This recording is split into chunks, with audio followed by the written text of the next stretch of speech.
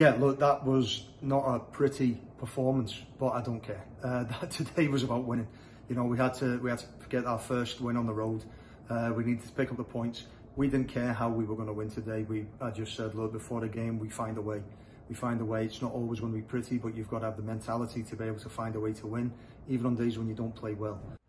I think coming into the game, you know, we knew how important it was for us to get the 3 points here.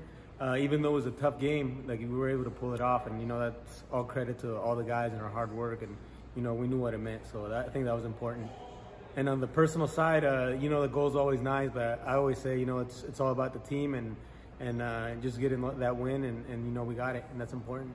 You know, I didn't want to go into this game and be saying how well we've played and then go, well, we missed our chances or we made a mistake. So I'm just delighted with the win, and hopefully we can relax a little bit now. Put together the quality of the performance we put together against Charleston with the mentality we showed today. And it's going to be an interesting 6 games that we've got left.